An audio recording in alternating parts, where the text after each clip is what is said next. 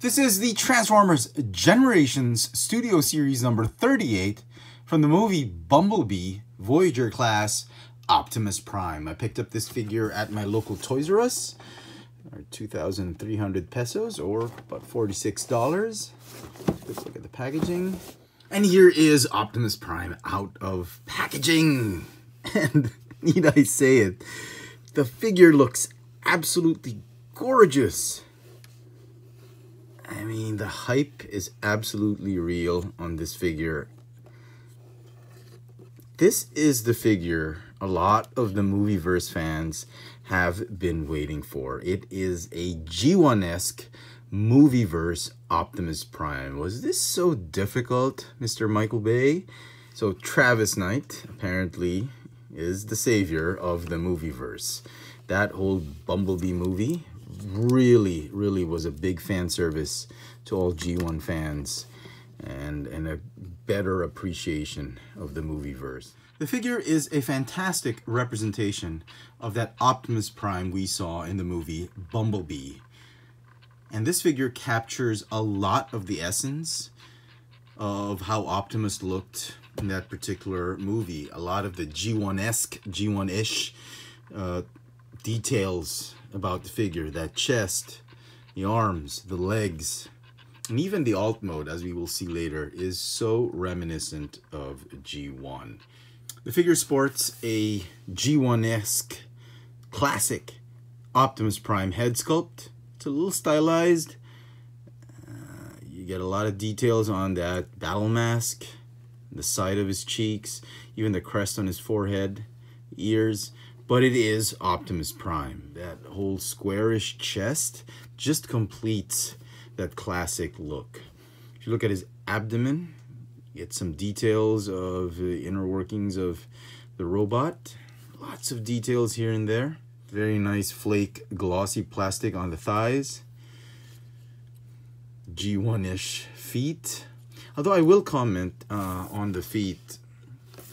The feet kind of look small in proportion. I mean, it's okay, it's all right. It's just that we've always known Optimus to have a little bit exaggerated or oversized lower legs. This one's a little bit squat for me, just a little bit. Arms, you got a little bit of kibble here, some back kibble right there, but it's fine, folds up nicely. Get some nice smokestacks, pretty cool. Okay, articulation for the figure. It's got a ball jointed neck, waist swivel, hinge shoulders, forward and backward, a separate hinge to go in and out. He's got a bicep swivel, hinge elbow, and the way the elbow has been sculpted, it looks like it's going to move side to side, but it does move up and down like this. He's got a swivel wrist. He's got a hinge, ball hinge, effective ball hinge hips, a hinge that moves it forward and backward, side to side, a separate hinge that moves it side to side, thigh swivel, hinge knees, go all the way up to there, hinge ankles, and a pivot, a rocker pivot. The figure also comes with a nice diorama background. This is Golden Gate Bridge, the last scene we see in the movie Bumblebee. The figure stands roughly 6 3/4 inches tall, just under 7 inches tall. And here he is with other Studio Series Voyager class Optimus Prime. This is number 5 and number 32. And here he is with Power of the Primes Leader class Optimus Prime and War for Cybertron Siege Voyager class Optimus Prime. So the figure comes with his nice trademark blaster, and here is the War for Cybertron Siege blaster. Comes with a nice instruction sheet. Now let's talk about quality of plastic. It feels a little flimsy, I have to admit. I mean, it feels like what knockoffs would use, especially here in the neck piece, the neck joint, which we'll talk about when we transform. The blue pieces, red pieces, they feel a little bit light and soft and flimsy, which is sad. Same for these pieces, but the gray pieces, they're okay. Yeah, headpiece, okay. That's why he feels not as heavy as you thought he would be. He feels a little bit heavy on the torso side, but the limbs, they're a little bit light. Paint apps, you got tons of silver and gray and blue on him. I love that they didn't spare expense on the silver. We get a lot of gunmetal gray here and there. We get nice silver highlights here, which is great. Even the rims have been painted, so that's pretty cool. You get hips painted right there, and the head sculpt just magnificently painted. Very, very nice. So let's transform Bumblebee Optimus Prime, and it can be a little tricky, particularly the legs and some parts of the arms, but if you do it step by step, it should be okay. Okay, so first thing you want to do, why don't we do the arms? Okay, just fold them up like this, and like this. Okay, and then there is a joint here, which I didn't talk about in articulation, but it is not really meant for articulation. You just do it, you rotate 90 degrees the forearm. It's a forearm swivel joint. Interesting. Then what you want to do is you want to pop this down, pop this up like that, and fold these out, this, like that. And what you want to do is you want to rotate that upper torso, okay? And to do so, you want to make sure that the chest is opened up all the way. If you just try and rotate it this way, these things are going to bump into these things. So make sure it's all the way open, like that. Go ahead and untab the head. This is the tricky bit I was telling you guys about. This piece is not on a pin joint, it's on a friction joint. So the first time I did it, it popped off immediately. So if you don't want it popping off, you have to slide it. The instructions just tell you just pop it out, but just slide it out like that. And this thing will pop off right here one too many times once you're transforming him. So rotate.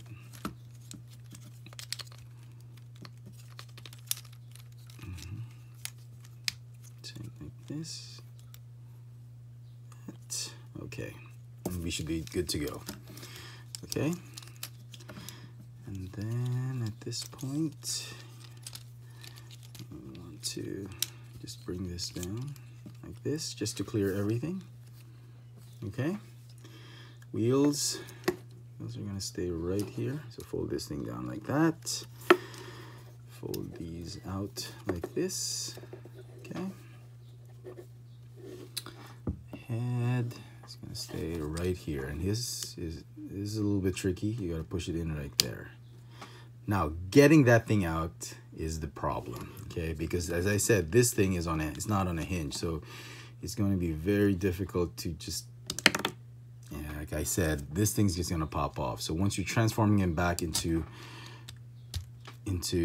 robot mode, you gotta pop it off like that, and it's a shame. I mean, they could have, I don't know how they could have done it. I wish they would have made the tabs a little bit shallower or something, so that this thing doesn't just tab in too hard, but that's the way it is. Okay, fold the arms this way, and this transformation will look very familiar. You fold the arms this way and then swing it down this way. Okay, same with this one. Fold the arms this way and then swing the forearms this way. Okay, and then just tab that head in right there, and that's that. That's the, we're trying to form the front part of the cab. Okay, go ahead and close this like this. Okay, fold these out and tab them here. That same thing here. Fold these out, tab them here, and you can already see how flimsy the plastic bit is. It's a little translucent right here. So yeah. Okay, tab it here, tab it there, right there. Okay. These pieces, they just fold down right here, fold down like that, like this, fold down like that. Okay, and we're looking good. these pieces just fold up like this. That. Same with this one. Folding up like this, like that. Okay, and the front grill, just clip it on like that. It's going to tab in right here and right here.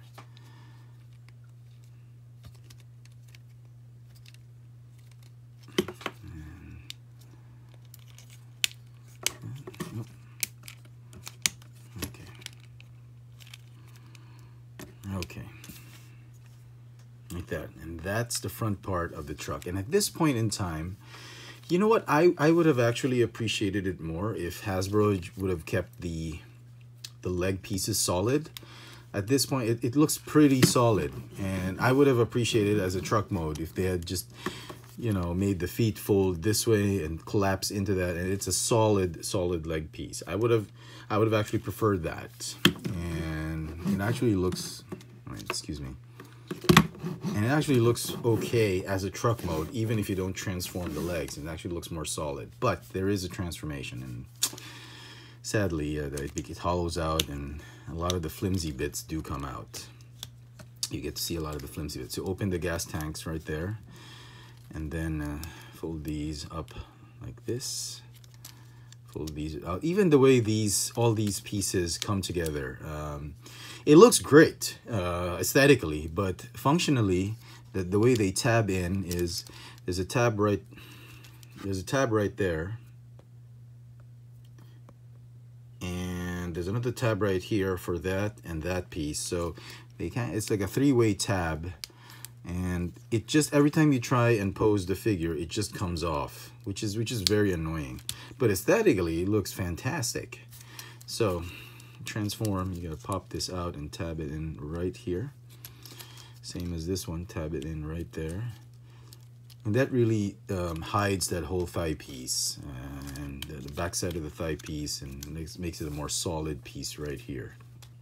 Okay. And then what you want to do is these pieces, fold them like that, like this, and then they're gonna go up like this and like this. Okay. Okay, transforming the feet. What you want to do is you want to extend that whole ankle piece right there up to there. Same with this one, just extend it and put that whole heel piece underneath. That'll give you enough room to rotate the foot piece like this and like that. And then make sure it's at a good angle. And then what you want to do is you want to swivel that entire leg piece on the underside like this. Go ahead and flip out the trailer hitch, that. Do the same on the other side, swing it all the way like that. And they're gonna combine like this, okay? But before you do that, you wanna make sure that these pieces have combined first, because they're gonna go attached here at the back of the cab. So what you wanna do is make sure everything's folded in. Oh, that never happened before, okay. Fold these pieces like this. Make sure they snap in nicely, like this, okay? And then what you want to do is, let me show you here, better angle. It's a flared tab right there and a hook tab right there. And what you want to do is you just want to tab them in together. I think it's best to do it that way before combining them here. The instruction says to combine them here first before tabbing in. So yeah. Okay, just position them like this. Okay, and they're going to tab in right there on those pegs right there, these pegs right here, and then these peg holes to those pegs right there. So make sure everything's lined up. Okay, everything's nice and peachy. And then these two, they're just gonna tab in like there. The trailer hitch tabs into the other side like that. This one tabs in here.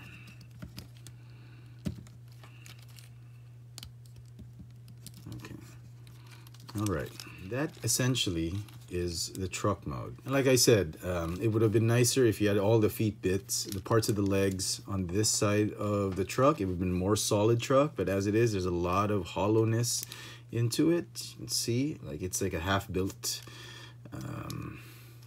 powertrain or something. I mean, there's that huge gap in the middle of his legs, but you don't see it from all the other angles. You just see it on top, and then the gun just fit it nicely right there. So it rolls okay. I mean, yeah, I was actually impressed that it rolls actually pretty smooth.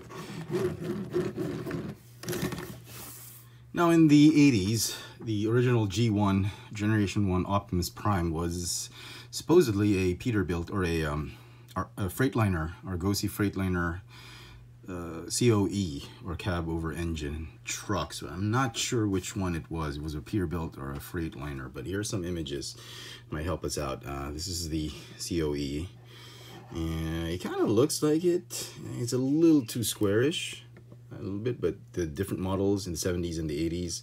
And I think, you know, Hasbro did a wonderful job trying to capture the Optimus Prime truck cab. And here's the Peterbilt. Yeah, you get those similarities here and there.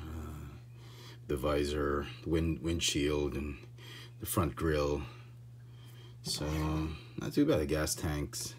Very, very 80s design. Very 80s design of this particular alt mode. Considering that, you know, in the movie Bumblebee, this was supposedly a Cybertronian Optimus Prime, and not an Earth-based Optimus Prime. And here he is with other alt modes of Optimus Prime Voyager class figures, like the Siege Optimus Prime and number 5 Studio Series Optimus Prime. So good scale. It's actually pretty big in alt mode, especially compared to this previous Studio Series Optimus Prime. Definitely not in scale, but this one with the Siege Optimus Prime, he's right there. And you know, in the same year we get two G1-esque, G1-ish looking Voyager class Optimus Prime, and I'm sure a lot of fans are very, very pleased with that. And here he is with Studio Series number 1, the Camaro Bumblebee. And they look really great together. But let's face it, this is what we really all wanted to see in that final moment of the movie. That Volkswagen Beetle Bumblebee rolling up with the Freightliner COE Optimus Prime. Oh my goodness. Make it happen. Let's go, Travis Knight and Lorenzo de Bonaventura. I hear they're planning on doing a sequel to Bumblebee, but putting the Optimus Prime movie on hold to give way to a sequel to The Last Knight? The Night King? Oh, come on. The Bayverse is already dead. I think they should just move on. It's the Nightverse that everybody's is just excited about, not the Bayverse anymore. So come on, Mr. Bonaventura, just stick with Travis Knight. Do more of this. You've already admitted that it is a reboot, so why continue with the old Bayverse Transformers movies? It's time. Now is the time for the Nightverse, and I think they should go ahead and do more of the Bumblebee movies and Optimus Prime standalone movies instead of a sequel to The Last Knight. But yeah, they look great. They look great together. It's perfect scale. Pseudo Series doing its job, getting the scale right as well in alt mode. So some final thoughts on the figure. Boy, I don't think I need to say it. This is an absolute must-have. It is going to get a 10 out of 10 for me. It is a breath of fresh air for all of us movie collectors, Movieverse, Transformers collectors. And it's a great, great fusion of the G1 classic Optimus Prime with the Movieverse Optimus Prime. And it'll look so well, so nice on your display shelf together with all your other Optimus Prime. I think Hasbro did a wonderful job on this figure. I do hope we get to see more of him in succeeding Transformers films. And best of luck to everybody hunting him down, because I'm pretty sure this is probably going to be one of, if not the most sought after Studio Series figure in the entire line. So hope you've enjoyed this little video review. This has been the Transformers Generations Studio Series number 38 from the movie Bumblebee, Voyager class Optimus Prime. Thanks for watching.